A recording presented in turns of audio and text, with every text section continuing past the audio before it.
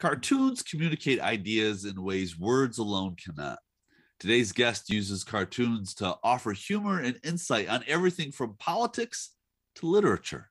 He's Wrong Hands creator John Atkinson this week on Story in the Public Square.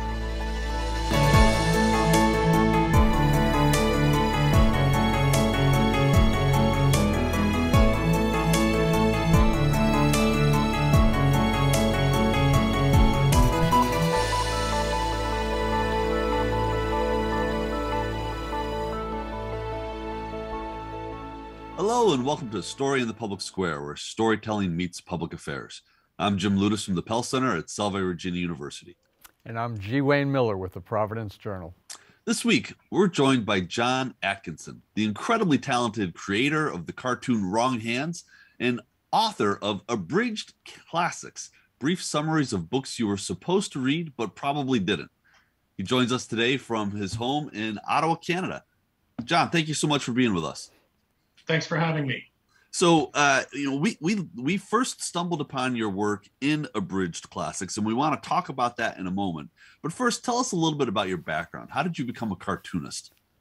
Well, as a child, I always did cartooning. I love to draw. I was always drawing. And actually, I think as a teenager, I may have been so brash to even submit some of my cartoons to some magazines. Here was this brash 13-year-old thinking his cartoons were fantastic. I bought one of those books, I think they're called The Artist Market, that shows you the submission guidelines for different magazines like the New Yorker. At 13 years old, I started submitting my work. I think I still have those rejection letters somewhere. So that was going back to a long, long time ago. And then the cartooning sort of fell away as a young adult. And when I went to university, I studied fine arts, on the road to becoming a famous artist.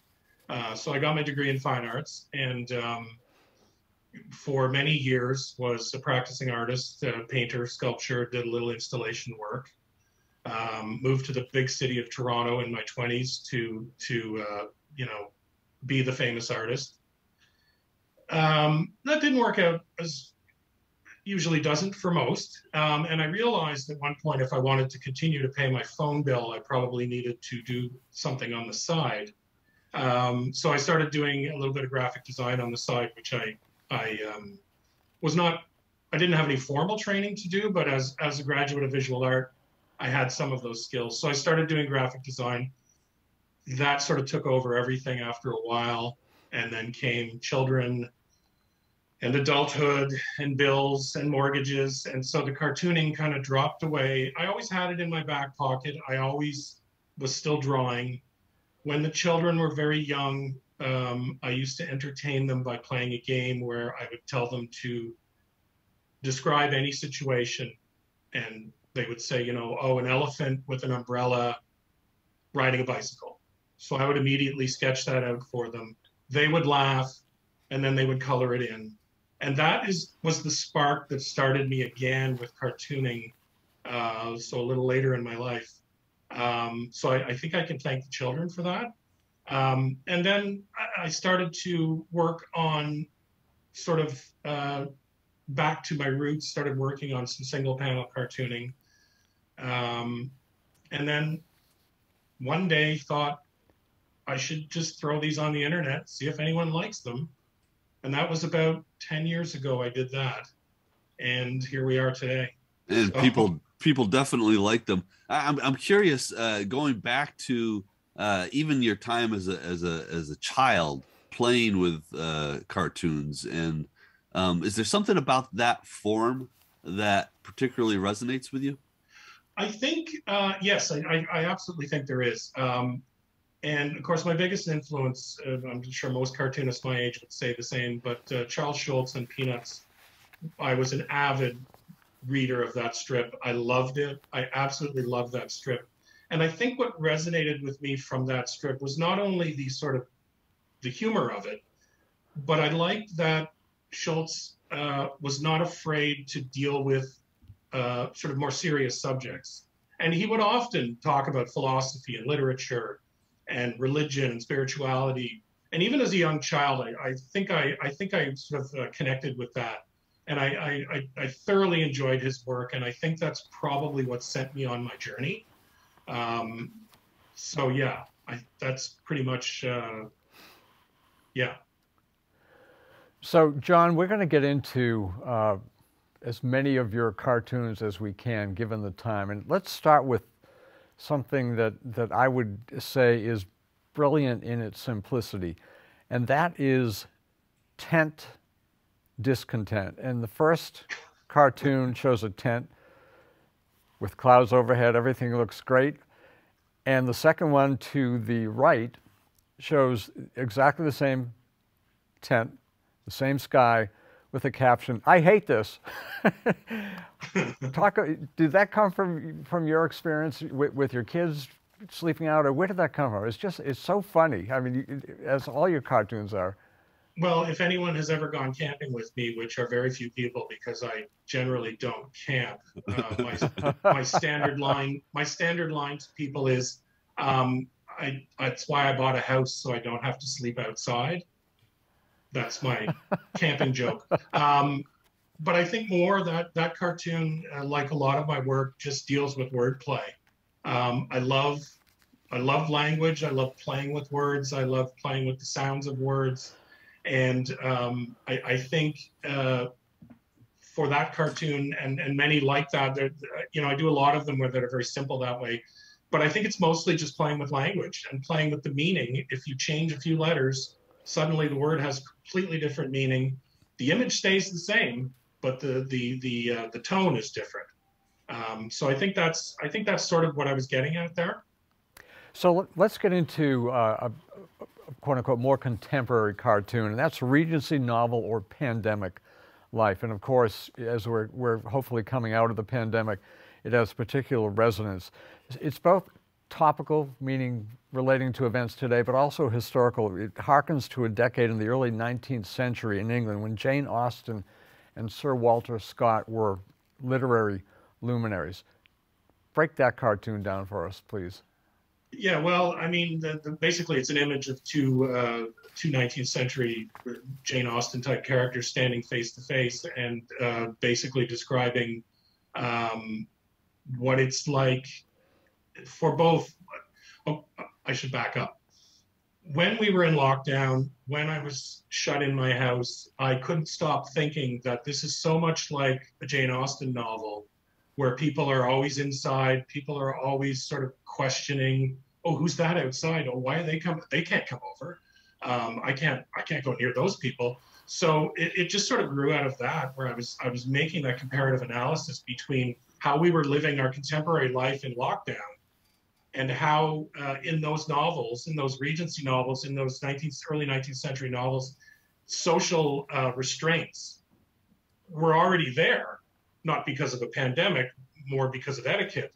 But I wanted to make that correlation. It made me feel happier to think I was in a Jane Austen novel rather than a pandemic.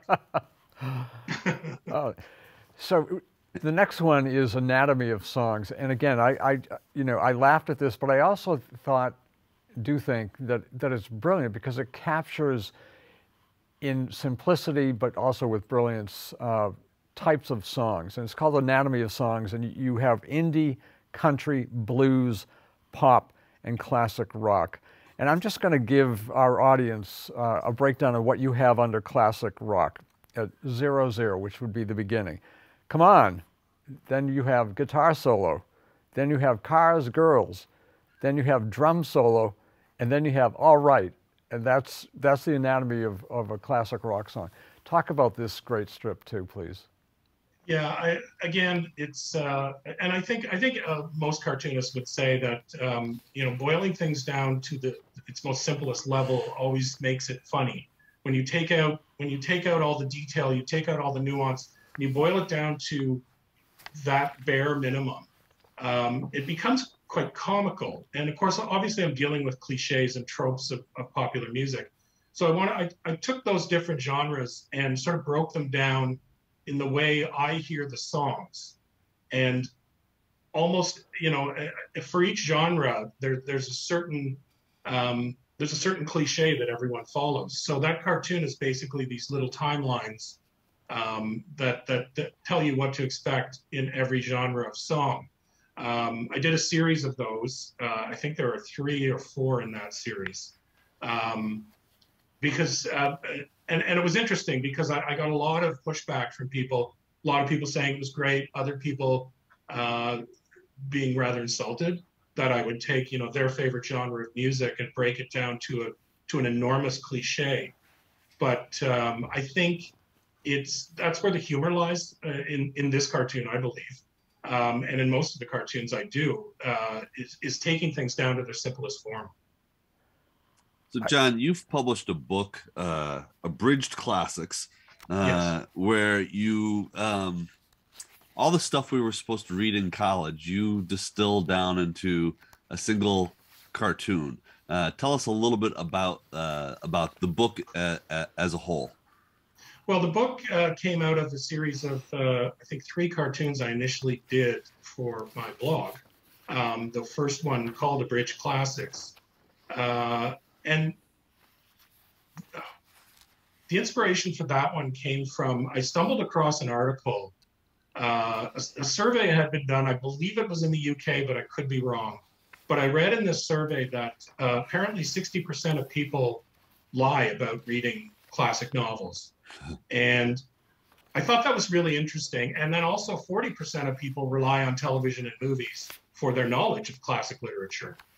And I thought, you know, that coupled with our fascination with tweet culture and sound bites, I thought it would be interesting to help everyone out and simply take these classic novels and boil them down again to their simplest level of what they're about. You know, you're at a party sometimes and you'll say to somebody, "Oh, I read this book," and they'll say, "Oh yeah, what's that about?" I have the answer in my book for you. You can basically just, you know, in 10 words or less, describe these novels. Now, I'm not advocating that people don't read.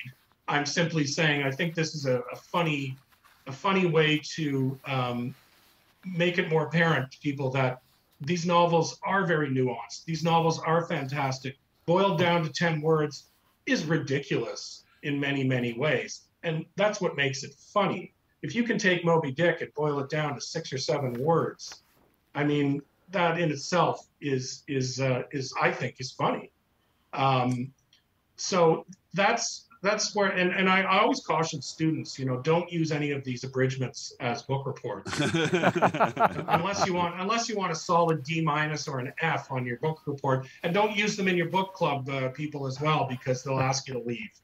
So that, yeah. Hey, so the name Wrong Hands, where does that come from? It's a very specific reason it's called Wrong Hands, actually. The way I draw my cartoons is probably unlike most people. I actually draw them with my mouse on my computer. After I sketch them, you know, in my idea book, I take them and put them on the computer. I'm left-handed. My mouse is for the right hand, as most computer mice are. So when I first started putting the cartoons onto the computer, I was using my right hand and the mouse, which is my wrong hand, because I do draw with my left hand and I write with my left hand. So all of the cartoons that I draw are done with my right hand, hence the name Wrong Hands. Wow. That's because you wanted to make it harder.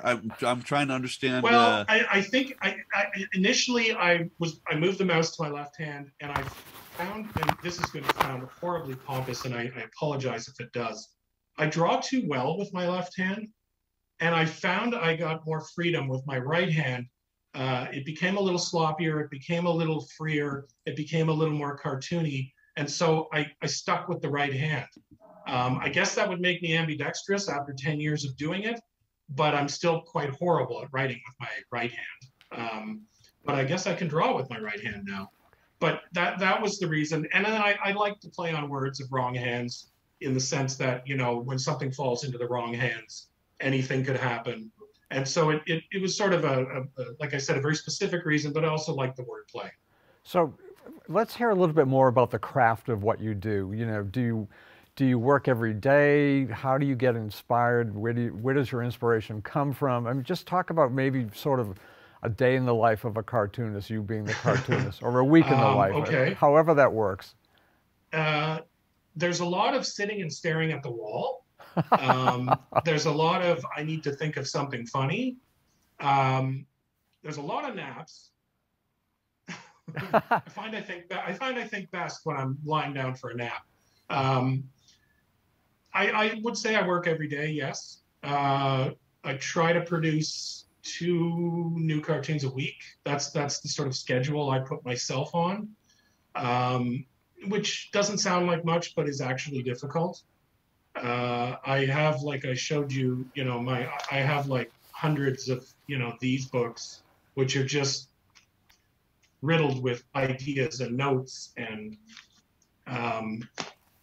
that's the initial process. Is I carry these books around. If something strikes me as funny, if I think of a funny situation or a funny play on words, I'll write it in the book.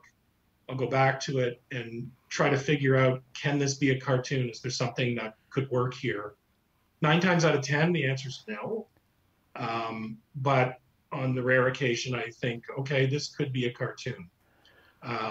So that's part of the process. I mean, I'm sort of always thinking of, could this work as a cartoon? Is this funny? And most of the stuff I do, if it makes me laugh, I figure, well, at least I laughed at it. Because humor is a very subjective thing.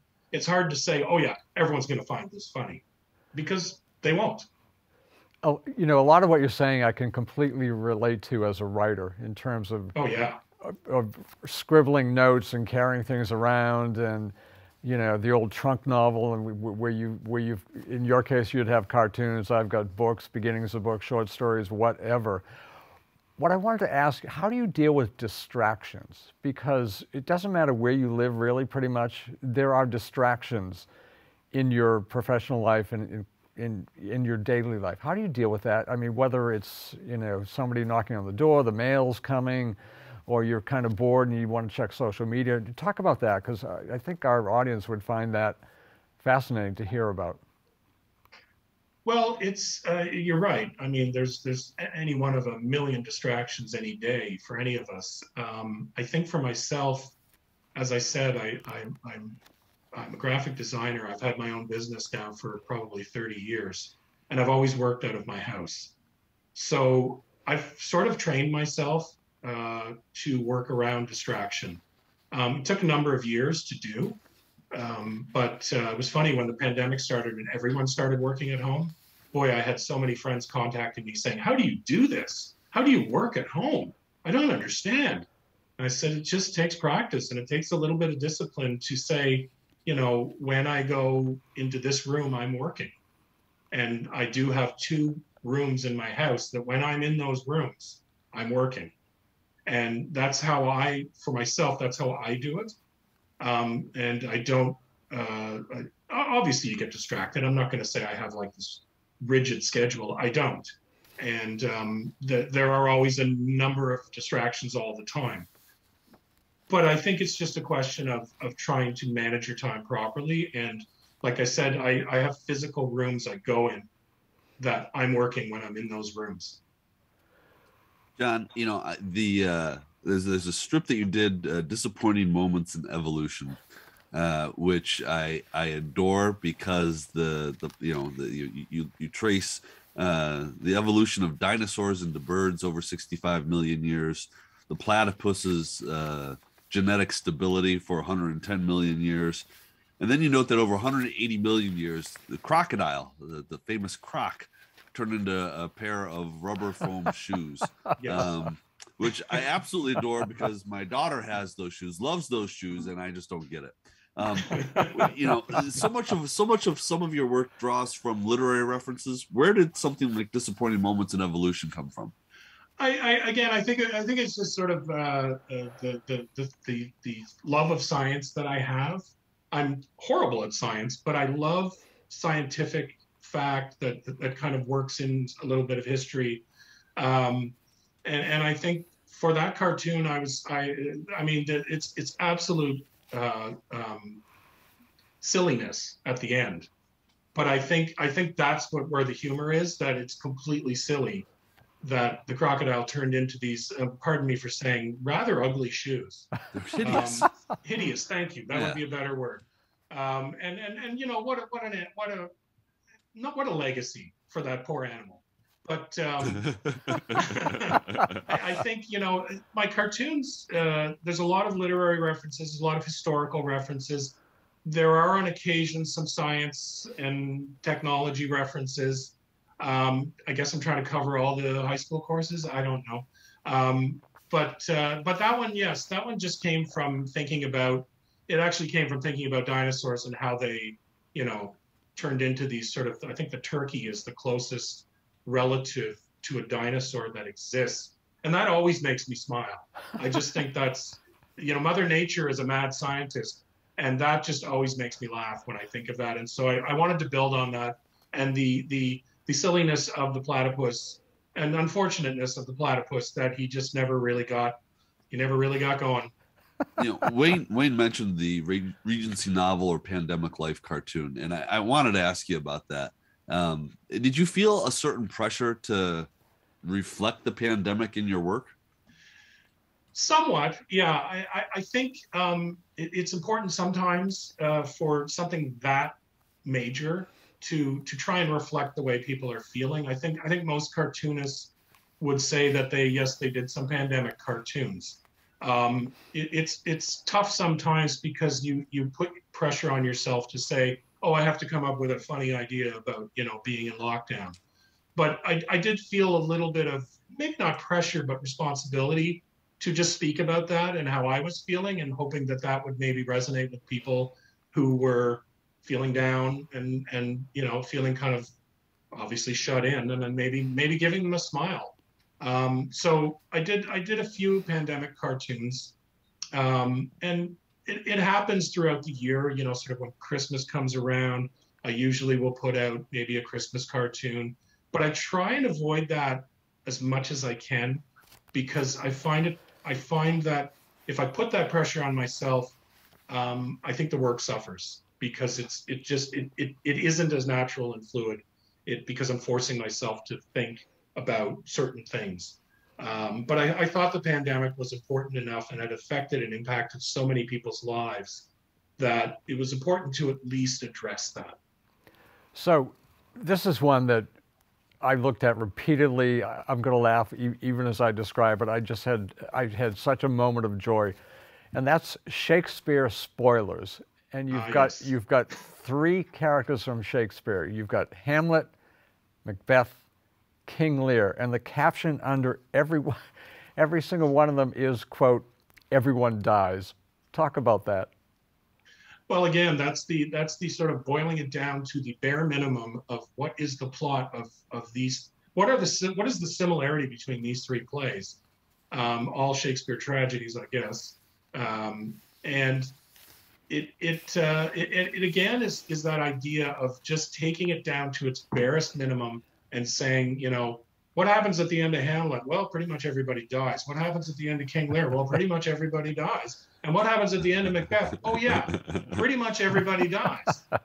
I did a similar one for 3 Jane Austen novels, which under each of them it says everybody gets married. Yeah. Which is pretty much the plot of those. So, and again, I'm not insulting the work. I'm simply making it accessibly funny. You're distilling it to its essence, I would say. To its essence, thank you. Yes. You know, so we've got about 2 minutes left today. We could talk to you all day, but there's one that I wanted to talk to you about. It's titled Xenophobic World Map. And you've got a multicolored map of the world with each region labeled as foreigners, except for Antarctica, which is labeled penguins. Yeah. You know, do you get deliberately political? No. I mean, I'm a very political person, but my work isn't. And I usually try to avoid any kind of political comment, mostly because I find it's too easy. I know that sounds horrible, but being political seems to be all the rage these days. And I don't really want to get involved in in the nonsense that's going on from all sides. So that one is particularly political, but I thought it was visually interesting. If you look at a world map and you put yourself in any of those continents, everyone else is a foreigner to you. So it's more about point of view. And that's all I was really getting at with that cartoon. I wasn't trying to make any major political statement other than, you know, everyone's a foreigner to someone. And that's all I wanted to say about it. My work is not particularly political, but that is one of the more political ones, I suppose, of my cartoons. Literally about 15 seconds. Was there something about that issue that made you willing to go there, as it were? I think I did that one probably in 2016, 2017. We all know what happened in an election in your country, I think around 2016, when someone took power and was railing against immigration. And I think that probably is what prompted that cartoon in my mind. Well, that's where we need to leave it. John Atkinson, thank you so much for being with us. The strip is Wrong Hands, and you can check it out online. That's all the time we have this week, but if you want to know more about Story in the Public Square, you can find us on Facebook and Twitter, or visit pellcenter.org, where you can always catch up on previous episodes. For G. Wayne Miller, I'm Jim Ludis, asking you to join us again next time for more Story in the Public Square.